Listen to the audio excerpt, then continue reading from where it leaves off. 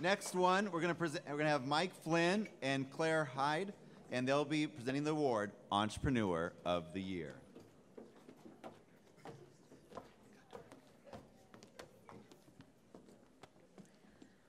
Hi, I'm Claire Hyde, co-founder of Inside Out Health with my husband, Dr. Nick, and we are happy to be serving the community of entrepreneurs in Santa Cruz. And I am Mike Flynn, the host, second-generation entrepreneur, and host of the Impact Entrepreneur Show, where I interview New York Times bestselling authors, world-class athletes, and entrepreneurs who are using their platform to have a game-changing impact in the lives of others. And you don't have to, it's not a social impact show, it's a show where anybody can be on the show, but you have to have one moment that I refer to as an impact moment, where you've come in touch with your greatness, and it's launched you on a trajectory that has changed your life and changed the people that you encounter.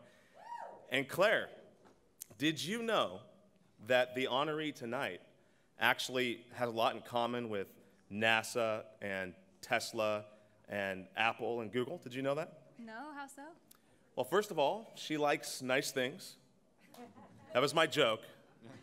That's funny. But most importantly, she had an impact moment where her vision of the future became clear, and she developed a purpose.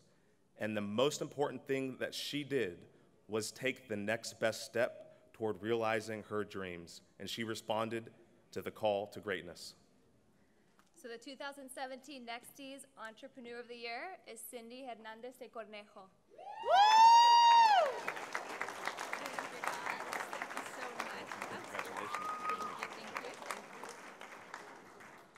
Hello, thank you. You know, growing up, I wanted to be a singer one day, and I dreamt on winning a Grammy. But then I met my husband, and one day he told me, if you ever want to pursue a career in singing, stick to making dresses. So I followed my passion with designing dresses and, clothes for you beautiful women out there, and my passion for shoes. And I followed my dream to open my boutique. I opened Queens in 2007. We're gonna turn 10 years old next April. And I cannot believe it's been 10 years already, especially since last year was almost the end of it. I was at the worst year in sales, and it was an emotional roller coaster because I wasn't sure if I wanted to keep going with the business.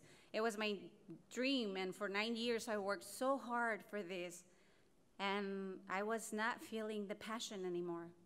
But then in early, February of last year, I got a 30-day eviction notice. I had 30 days to leave my space, find a new space for Queens, or simply quit. But that wasn't an option. I mean, after all those years, I couldn't just give up. And I remember coming that night, and I told my husband the story. You know, we have 30 days. There's no way we can make it happen. What's going to happen next? And my daughter comes, and she gives me the biggest hug ever, and she said, Mommy, remember you have me, you have Lucas, my boy, and you have Daddy, and that's what really matters, family, Mommy. And when she said that, somehow something told me everything's going to be okay. The next day, I went to have breakfast with my mom, and I drove by Eastlake, and I saw a for-rent space. So I drove by. I went to see that space, and something in my heart, the minute I walked in, told me this is it. So by the third day of the eviction notice, I had a new space.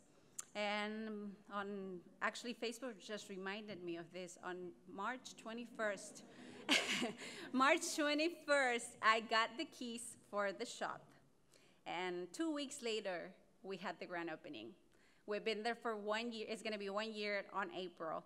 And it's going to be our 10th year anniversary that same month, April. So we're celebrating double. So you all are invited to come. We're going to have a big party with cupcakes and champagne and, wine.